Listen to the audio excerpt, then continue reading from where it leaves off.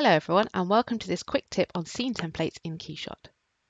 When you first open KeyShot, you're presented with this welcome screen where you can access your most recent files, any demo scenes that come with the software, and any learning resources to help learn about those new features. You'll also now find a new tab named New Scene, where it presents you with different starting templates that you can use to start building your render scenes. Now these ones all come with the software and can cater for things for large parts all the way down to kind of smaller parts. As well as these, you can create your own, so you can start to build up your own library of scene templates. So how do you do this? So for this example, I've got a model in a small studio setup. If I expand this here, you can see the different model sets that I've got into place. So these model sets are currently split up into like lighting options, different assets, and then a model set purely for the main model itself.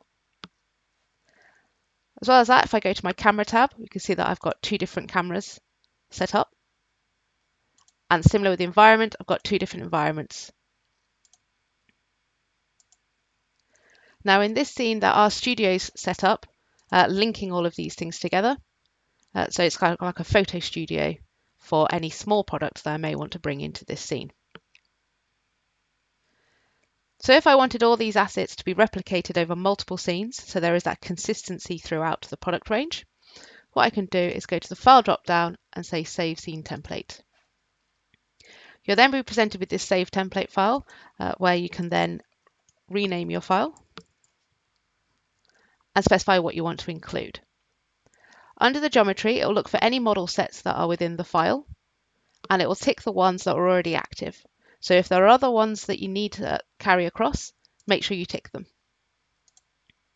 Other things that you include are things like NURBS data, cameras environments, image styles, and studios.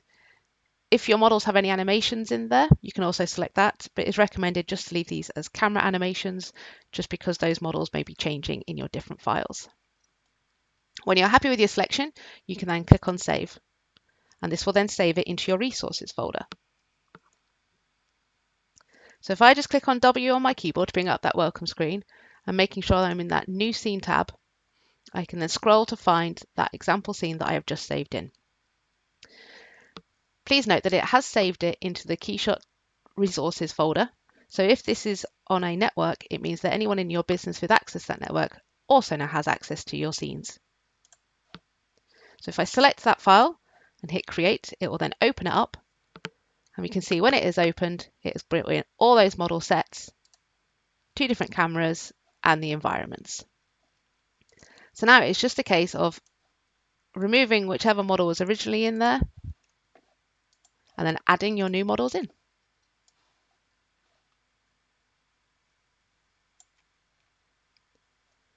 With these scene templates as well, you don't have to perform any form of save as.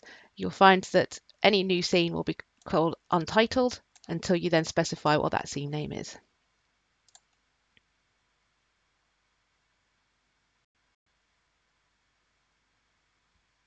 Thank you for listening.